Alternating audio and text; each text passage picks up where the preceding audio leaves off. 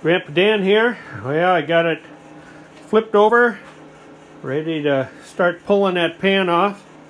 Take a look at all the powdery, rusty stuff that came out of the water jackets when I tipped it upside down. I was going to pull the lifters out first. I had made up some little 8 cartons here for the intake and exhaust lifters for cylinders 1, 2, 3, 4, and then the same here for 4, 5, 6, 7, 8. But they were still too stuck.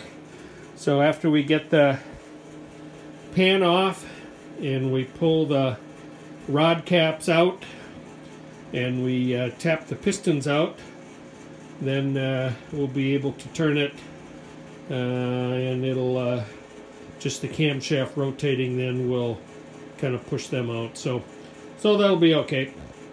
Well, more to come. I'll give a little update as I get that pan off.